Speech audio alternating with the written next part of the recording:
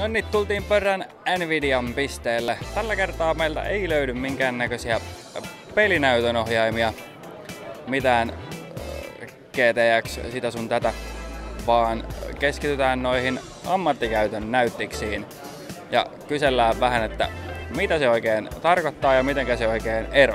Basically what we see here, it's graphics cards. So what's the difference between professional graphics cards and gaming graphics cards?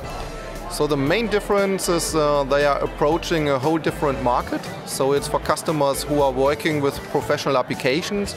Could be for manufacturing, design, engineering, but also for media creation like video editing or video rendering. And there are two sides. So you have on the hardware side, you have some differences regarding features that are supported in hardware, like for the video rendering, video encoding, you have special features on the GPU, but also one example for drawing video lines in professional CAD applications, you have special features on the card. Also on the other side, they just have a much better support on the software side. So what we do is we certify the graphics cards for about 200 different kind of applications, so that the user who has a card like that and is working with an application like AutoCAD, Inventor, SolidWorks or Adobe Premiere or After Effects, he just knows if he put in the card, it's working fine, no problems, no crashes. That's the main idea behind these kind of products. Why do you need the graphics card in server?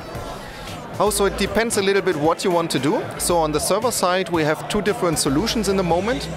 So one is that you want to do computing, so you're not using the graphics card as a graphics card anymore, so it does not create any kind of graphics, it just is doing number crunching or computing.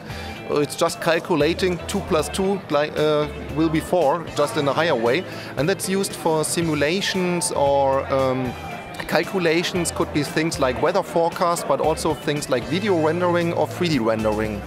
Thank you very much.